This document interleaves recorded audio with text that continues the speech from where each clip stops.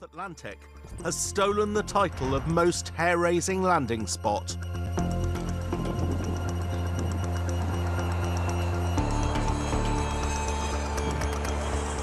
It's sandwiched between the mountains and the ocean, which musters up some of the most difficult wind conditions anywhere in the world. Most runways in the world are orientated so that they are into the prevailing wind. And although the prevailing wind in Funchal is from the northeast, the wind direction is extremely variable because of the surrounding mountains. A lot of airfields just have one runway, and you can either land at this end or you can land at the other end, and that's it. So if the air's coming from one side or the other, you've got a crosswind, and you just have to deal with it.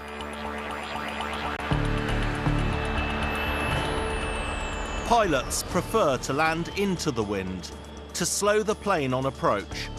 But when the wind comes from the side, they're dealing with a crosswind. And this is why Funchal is infamous. Is the classic.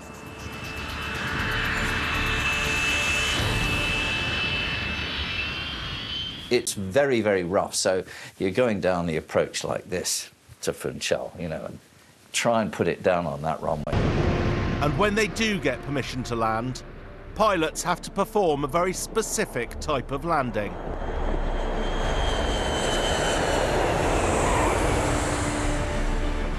You have to align the airplane with the runway. So if the runway's ahead of me like that, and the wind is coming from over there, okay, even from a right angle, and it's over there, you've got to bring your airplane down, crabbing into the wind.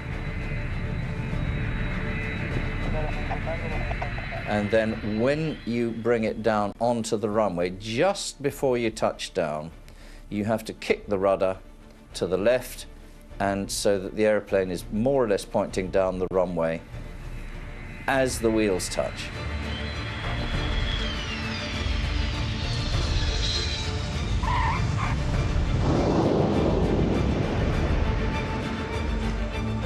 You've got to time it absolutely right.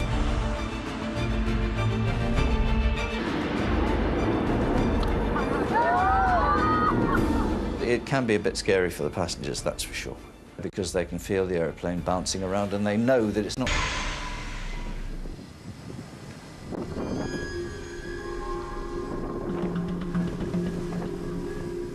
If pilots feel the landing isn't under control, they only have one option.